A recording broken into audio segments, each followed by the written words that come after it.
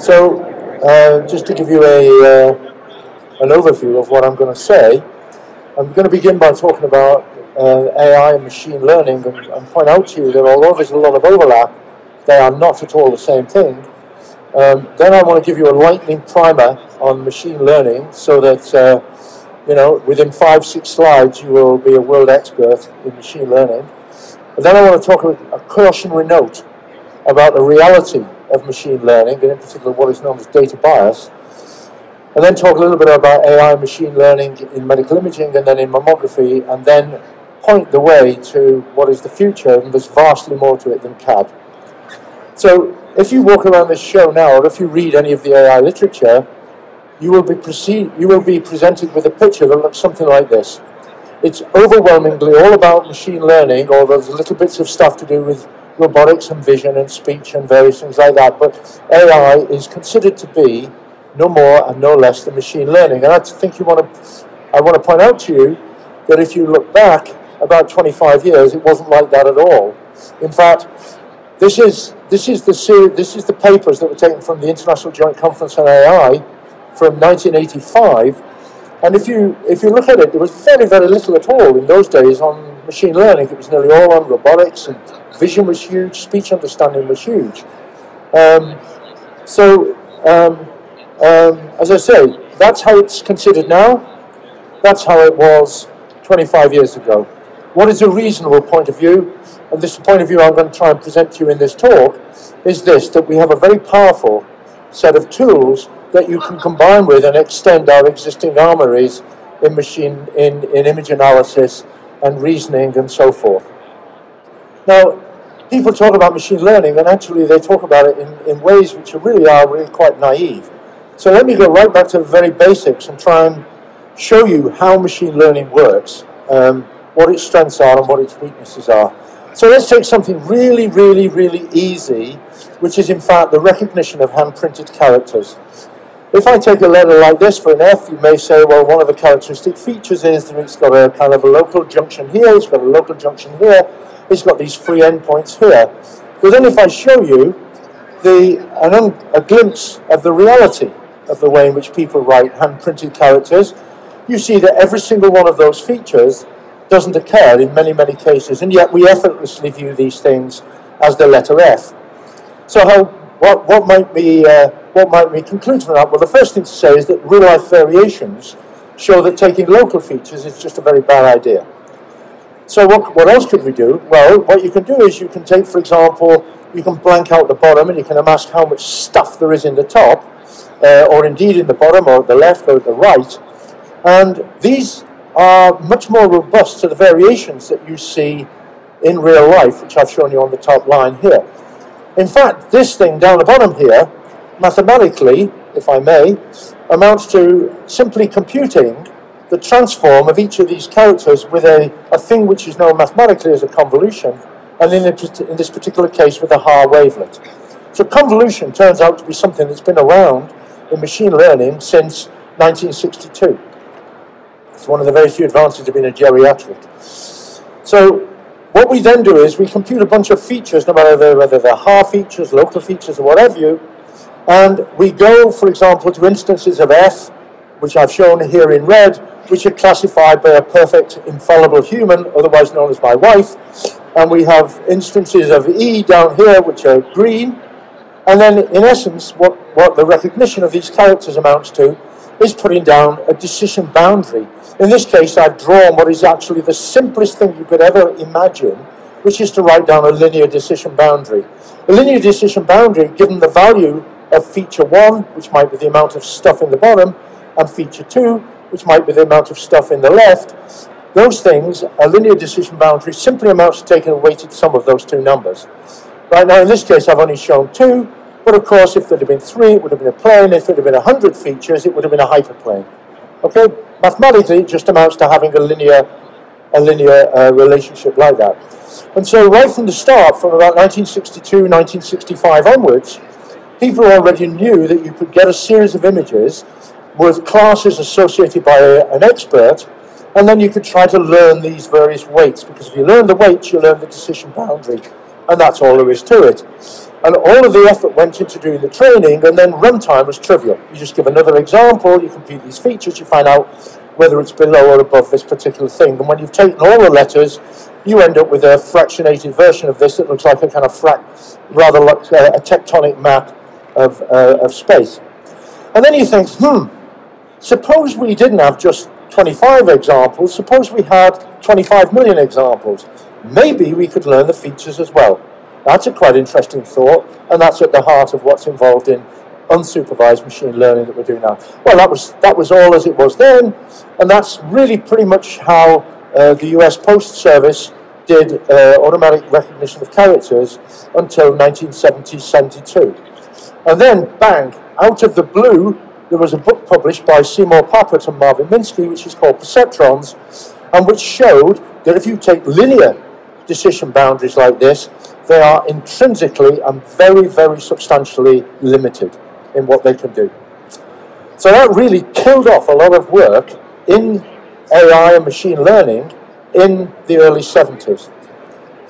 Well, now let's look at a rather more complex decision boundary. Now this one sure as hell is not linear, right? So how might we deal with this? Well, one idea is quite straightforward. Imagine that these are two opposing armies, right? And then what we do is we've got some of these soldiers which are quite close to the front line, some of these guys who are much further back in reserve, and what they might do is they might kind of push out towards the what appears to be the current battle line, and then they'd retreat if there were too many of the opposition and so forth. What I just described to you in words is what is known as support vector machines. Support vector machines have more recently had a development in what are known as random forest classifiers. But there's been an alternative, and this has been perhaps the most pervasive idea that's been around in machine learning for quite some time, which is, in fact, to take a network representation. This is no different from the mathematics I wrote down before. You simply write down these features exactly as we had before, and the weight's still going to here and tell you whether it's an E or an F. I just happen to have represented it as a network.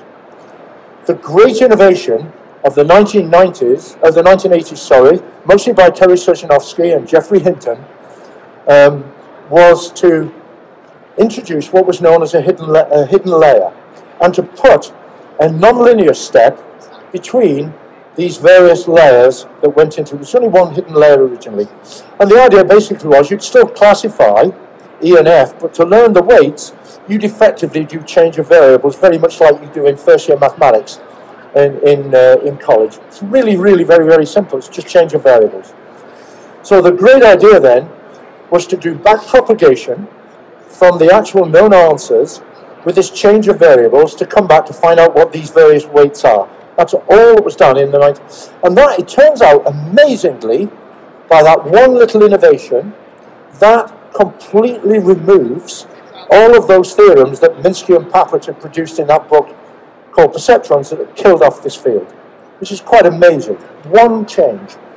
Now, in practice, however, although this was done in the late 1980s, they were still really quite limited. So what has happened since is that we've had a surge of power, of compute power, and there's two things have happened, and they bring together the two ideas that I've just introduced to you. One, you don't just have a single layer, you have multiple layers, that's so-called deep neural networks.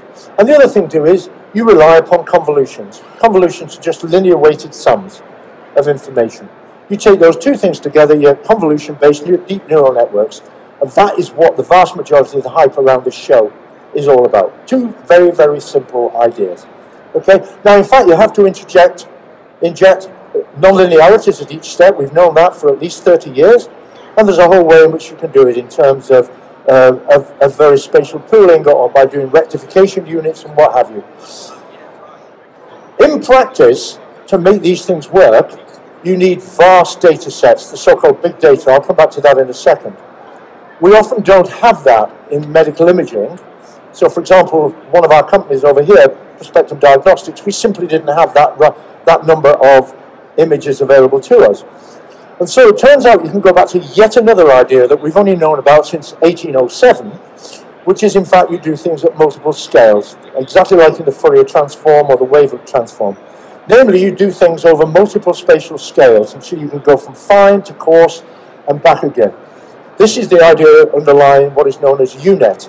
So if you take those three ideas, the idea of multiple scales, the idea of multiple levels, the idea of convolution, you have got every single thing that you will find on this show right now. That's it. So now let's think a little bit about what we see at the moment with big data and deep learning. What's the relationship? Well, we now know that in many cases, because of the internet, because of cloud, we can put together massive databases, huge databases, very, very, very easily. And because of that, we can then drive the kinds of databases that we need in order to train new networks. And so we can get better networks and better network technology and better mathematics. The better mathematics fuels us to go and build these big databases. And so you get this symbiotic relationship between building large databases and building ever smarter systems. So here's typical of the kinds of things, and if you want to see the current state of the art in deep learning, in image analysis, I would suggest you go to Andrew Zisserman's website in Oxford. He's got some brilliant demonstrations. Here I just simply show one where we have, for example, recognize a car, where you can recognize dogs, horses, people, and so forth. And this is taken from training from millions of examples that were images culled from the web. So that's the kind of stuff that's in image analysis, and we can go beyond that. So you can look at, for example, a movie. You can recognize who the actors and actresses are in the movie. You can recognize their gestures. So that she is smiling at him. She is approaching him because she wants to take something off him. So you can begin to now learn even things like intention, which is quite remarkable. And so go and look at the website of the visual geometry group in Oxford, and you'll see what Zisserman can do. So that's standard image analysis. Let me give you now two cautionary words about this. So this is an example I really did. I mean, this is not a joke. This is an example I really did. I took in a bunch of images and I tried to train a network to learn automobiles, to learn the concept of an automobile. Okay? After all, everybody's doing it. It should be quite straightforward. So I took a bunch of these and I trained it up from these examples, and then I tried to find some examples that passed through as being automobiles, and there they are. Right? What have I done? I've learned the concept black. Right? Because it turned out that every single one of those cars that I had in the training set happened to be black. I had not marginalized out all the representations, the variations that you see in real life. So, for example, the different makes, the different colors, the different lighting, the different poses, and so forth. There's a very, very important message there that if you want to train something that's really going to work 24/7, 99.9% of the time, you have to train it on data which is representative of what you actually see in real life. So here's an example that was taken really from PLOS ONE just recently. This is some work by Dr. Ehrman from Mount Sinai Hospital. And what he did was, he was looking at detecting pneumonia on X-rays. It's not a particularly difficult task. And what he did was, he trained it, first of all, on an NIH database, and then he tested it on that NIH database, and he got reasonable results, namely only missed 1 in 4. We should do better than that. But nevertheless, or he did it on the Mount Sinai only database and tested it, and he got 0.8. Okay? However, if you trained it on one data set and now you tested it on a completely different data set, the results plummet. Why do they plummet? It's because they were using it on different equipment. They were using from different texts. They were doing it from a whole environment in which those images were created are very, very different. And so the performance dropped. And what that tells you is that most of the learning systems, most of the machine learning systems, are extremely good at interpolating within the examples that they've seen, and are very, very poor at generalizing beyond that. And that is a truism that we've only known from the past 50 years. Here's another example along the same lines. This has been published recently by Optellum. If you take people who are asymptomatic and you're trying to find incidental findings for lung nodules in this particular case, which may or may not be malignant or benign, then it turns out for asymptomatics, and you then try to generalize towards symptomatics, the results were very, very poor. Why?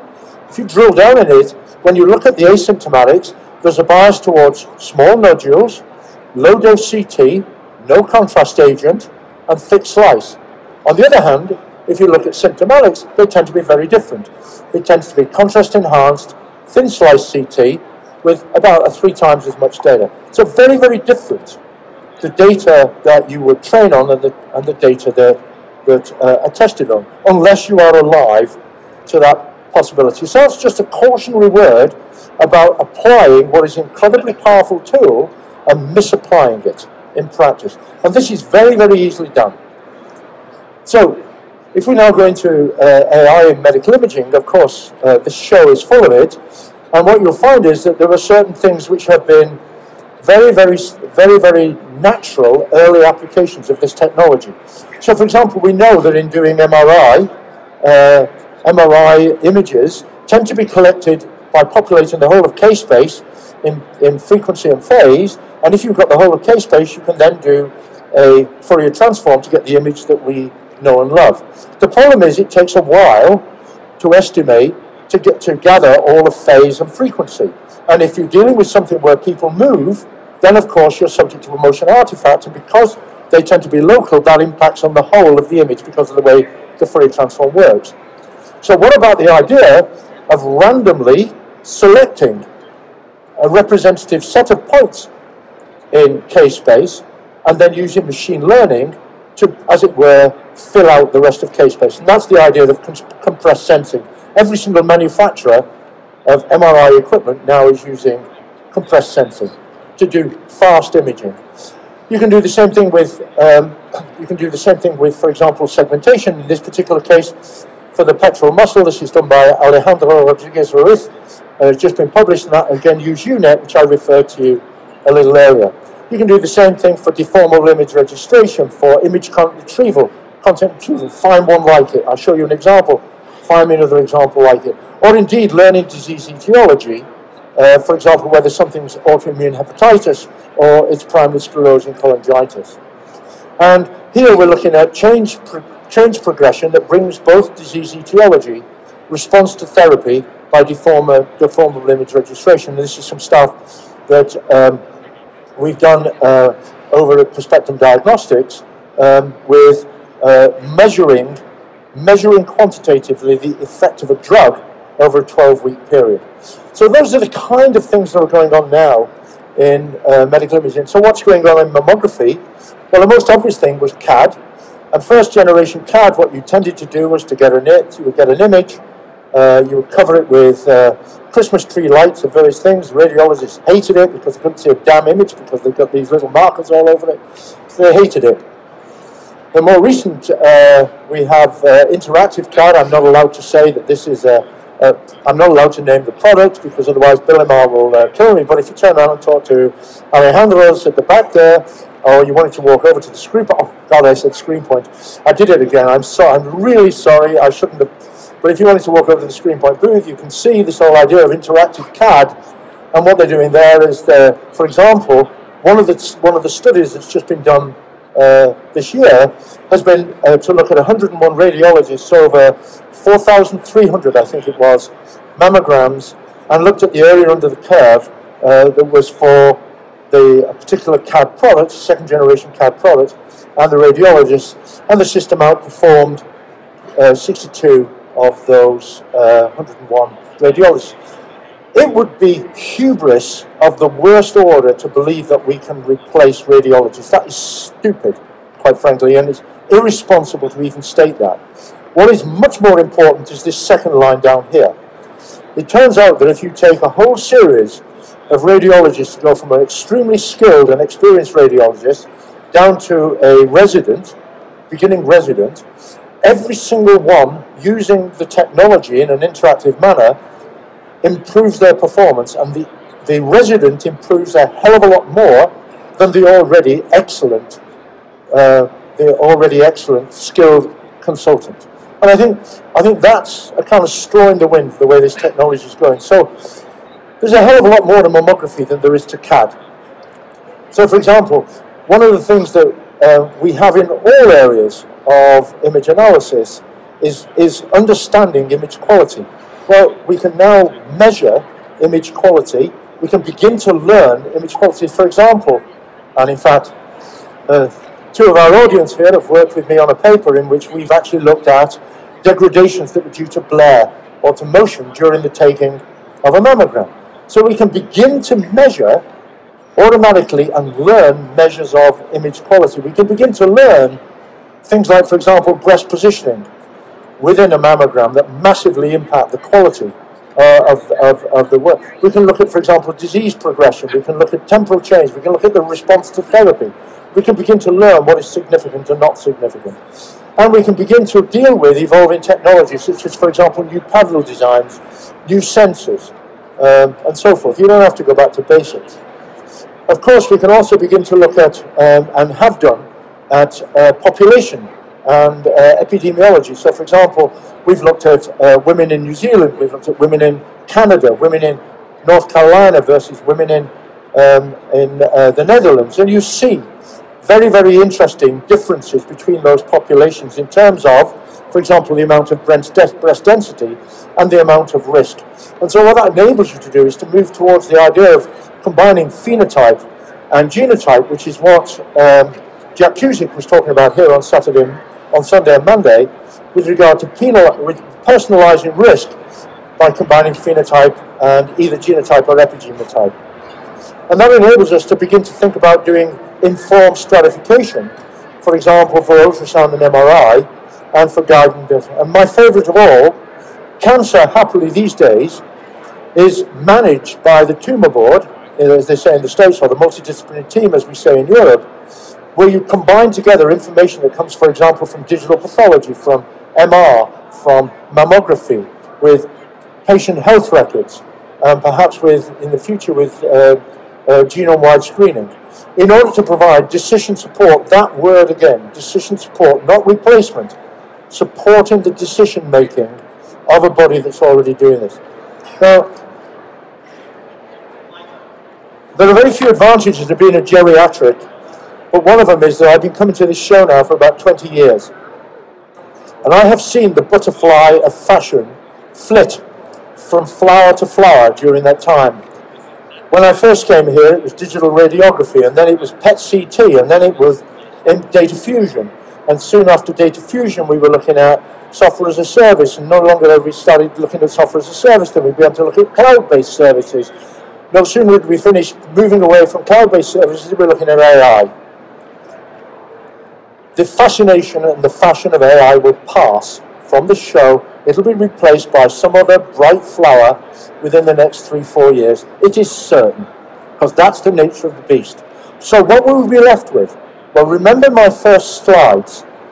What we'll be left with is a very powerful set of techniques for dealing with large amounts of data, with new methods that are effectively developments of statistical methods and numerical methods that enable us to find features, enable us to impose order on huge data sets. We'll combine that together with our existing technologies in image analysis, in physics and mathematics, and we'll be left with that with an enriched toolbox when RSNA is fascinated by some of the technology. I want to finish with one word. This company, Volpara, which I first started with Ralph Hinem working in, would you believe, 1991. We started working together. We were working on breast density. And I think I just cannot move away from having a talk today. Then I mentioned the absolute inspirational Nancy Capello, who all of us miss. She used to come and see us on this booth every year for years.